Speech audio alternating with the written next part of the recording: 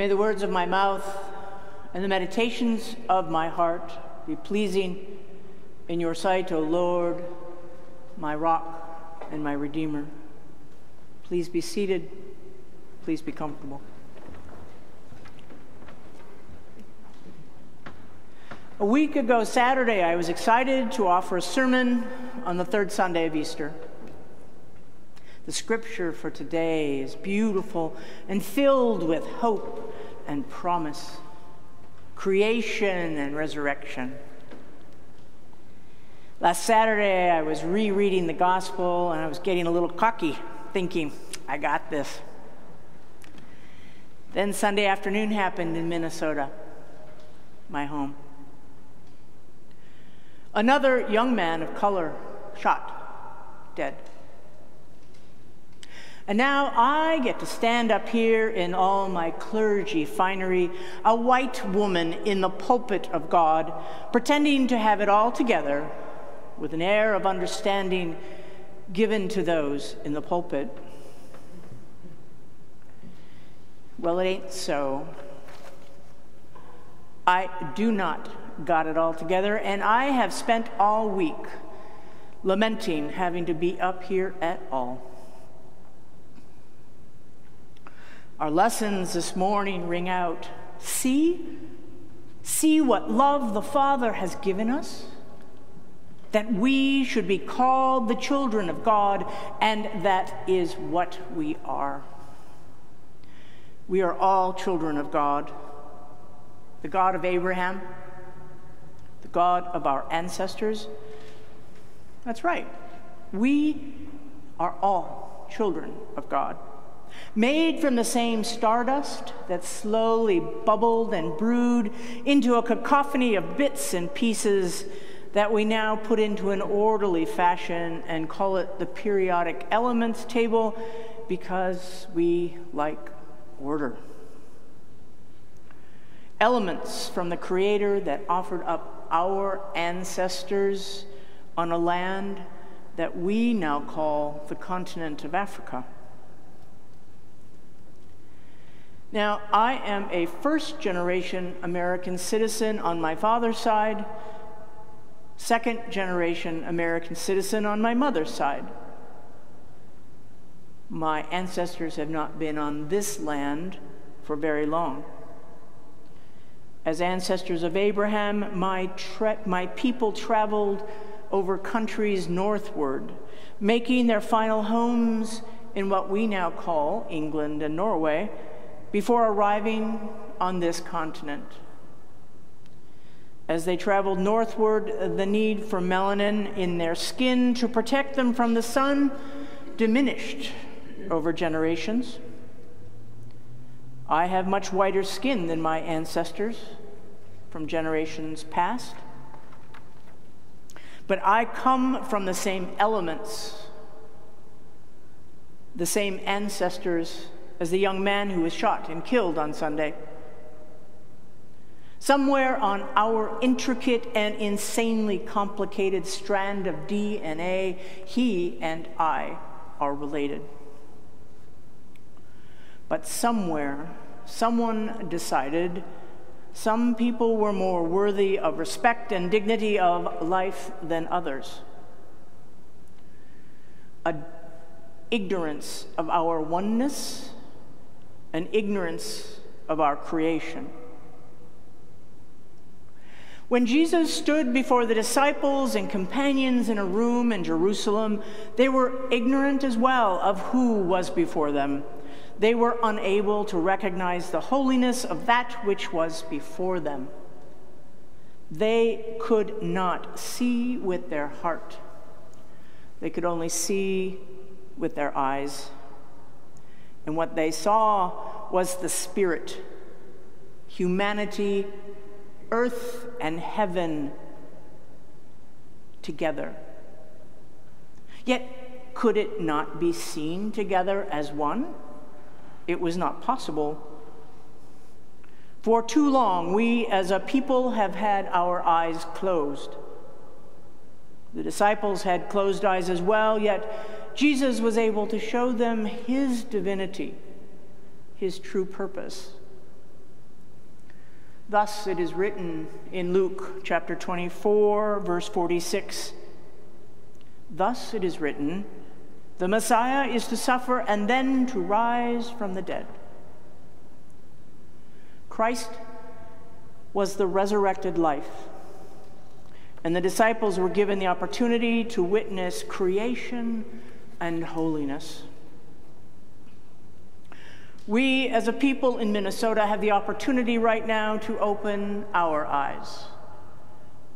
Open our eyes to the holiness that is within every child of God on this planet, every child of God in this state.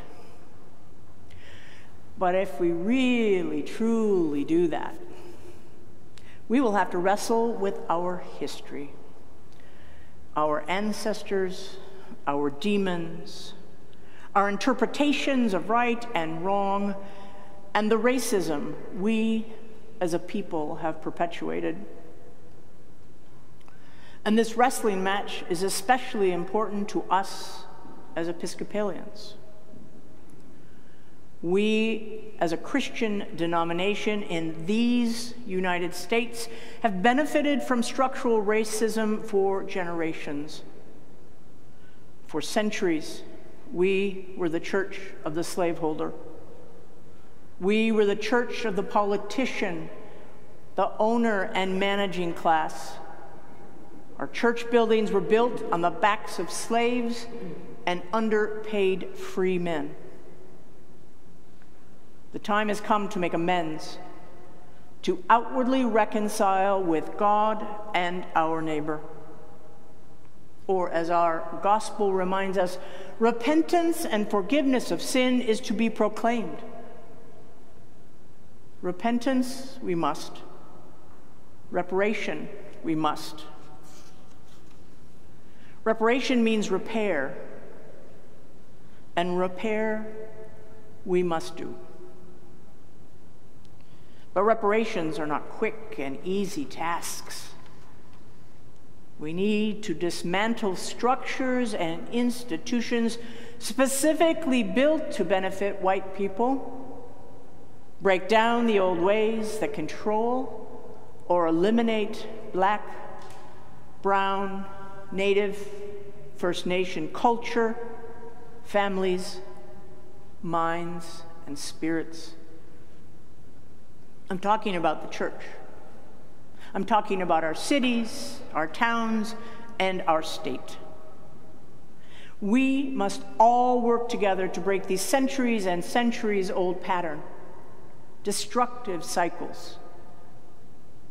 Generation after generation after generation of segregation, elitism, profiling, inequity, and classism. We, the people, can choose repentance over denial. We, the people, can choose restoration over retaliation.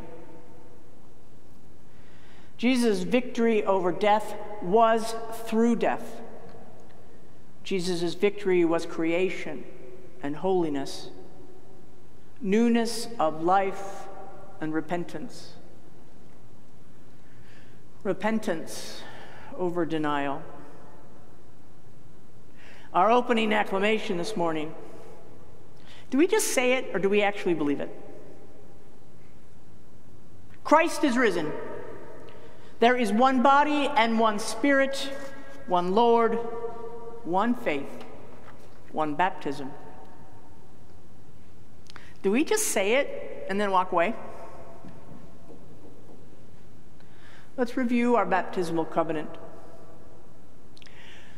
Will you continue in the apostles' teaching, fellowship, and breaking of the bread? Heck, that one's easy. Will you persevere in resisting evil, and if you sin, will you repent? That one's a little more difficult. Will you proclaim by word and example the good news of Christ? Not so easy. Will you seek and serve Christ in all persons, loving your neighbor as yourself? Will you strive for justice and peace among all nations and all people, and respect the dignity of every human being? Can we? Can we really love and respect our neighbor with the same fierceness as we would for another blood relative who lives in our home or whom we would have over for Christmas dinner? Remember, we all come from the same ancestors, the same stardust.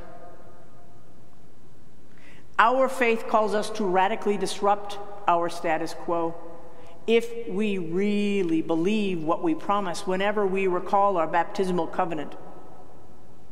Reconciliation cannot occur without repentance. Repentance cannot move forward without reparations. Reparations is to repair. We are witnesses.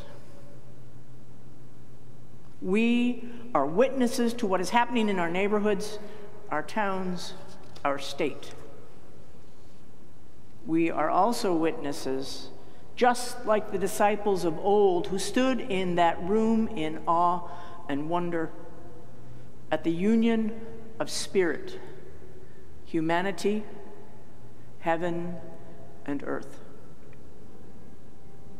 We are witnesses to creation and holiness. I know I'm repeating myself, but we are witnesses to the resurrected life of Christ revealed to us through creation, through everything and everyone who is filled with the same divinity and the same holiness. Resurrection is the grace that offers unconditional love. Resurrection is the grace that offers unconditional forgiveness. Resurrection is the grace that offers unconditional love. Our task is to live it. Our task is to believe it. Our task is to be it. I am an American citizen by birth. My cultural upbringing is English and Norwegian. I am a Christian by baptism and an Episcopalian by choice. I do not base my politics on a uniquely Anglo-Saxon tradition, even though I am white and my ancestors are historically from that region. I strive daily to learn, to listen, and to feel. I strive daily, attempting to radically, unapologetically live my life as a member of Minnesota's beloved community, a witness to grace, creation, and holiness. I struggle daily. I fail. I get uncomfortable. I stand up, and I try again. My children have lived within that model and continue to do the same as adults, with the same goal to radically, unapologetically live and witness God's unconditional love in all people. May it be so.